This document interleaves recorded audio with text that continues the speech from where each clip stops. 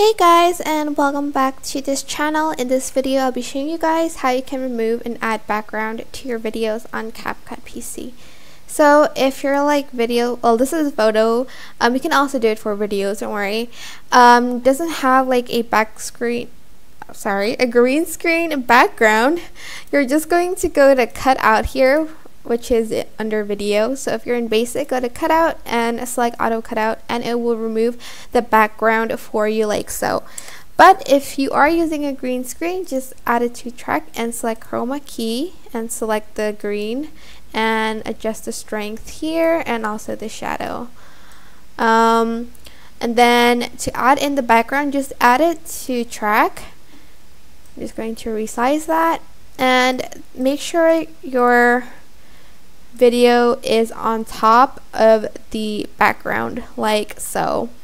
So yeah, that is pretty much how you can add and remove background in CapCut PC.